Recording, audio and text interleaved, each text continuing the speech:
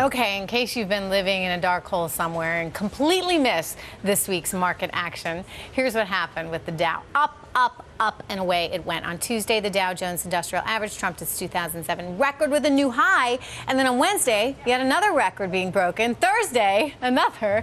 And well, what do you know today?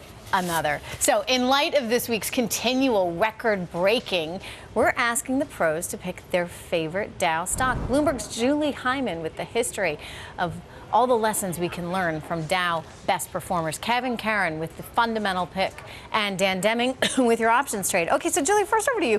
What do you think investors need to know as they start going stock shopping right now? Well, you want to look at what has done well during the rally thus far that we have seen in the Dow. A little bit of history might help for context, for example. So you can look at the Dow's biggest mover since October 9th, 2007. That was the previous peak in the Dow Jones Industrial Average. So these are the stocks that many of them went down along with the Dow and then came right back up again. So Home Depot up 111%, IBM up 78%, McDonald's up 72%. So these are stocks that have had a strong run already. You also probably want to look at, well, what's done worse since that time? What has lagged? Alcoa, Bank of America, really interesting that it's still down 77% because this is a stock that has come back so dramatically, and a lot of investors have gotten back into it. And Hewlett-Packard, as we know, still plagued by issues, still down 60% since the Dow's previous high. Now let's look at the stocks that have done best since the lows. And these numbers, as you might imagine, are more dramatic because they're comebacks from that low, the depths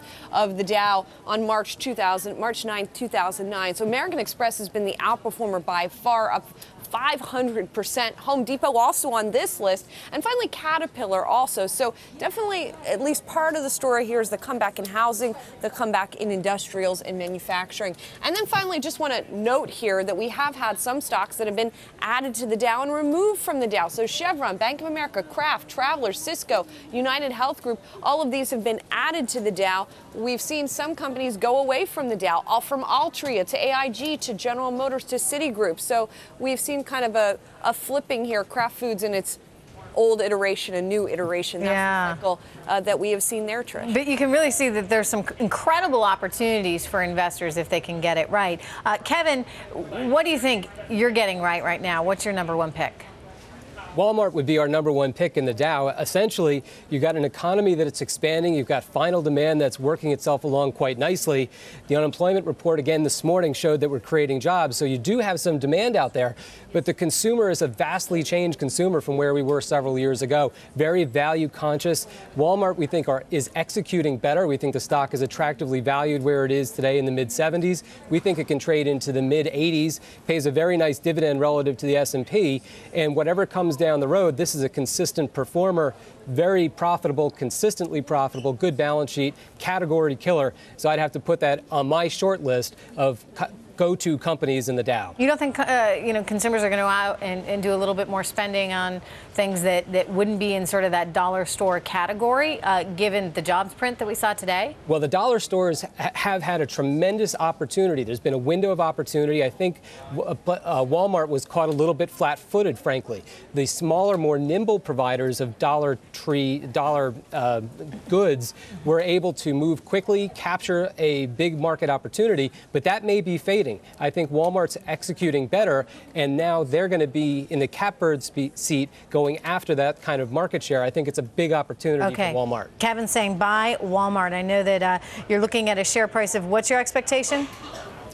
I think the mid-80s is a very reasonable target. Okay. Dan Deming, what are you seeing in the options world right now? What do you like? Hey, well, I tell you, Trish, the VIX Pit and I would like to wish you a happy birthday. I know that... you know what, Dan Deming, don't believe everything you read on the internet. Oh, really? Was I set up for that one? It's actually not my birthday, but that's okay. I'll take it anyway. All right, there you go. You're very sweet to say that. There you go. That's great. Anyway, all right. Anyway, so basically, they got me. Well, first of all, I want to point out, they got me. What I'd like to point out is the fact that,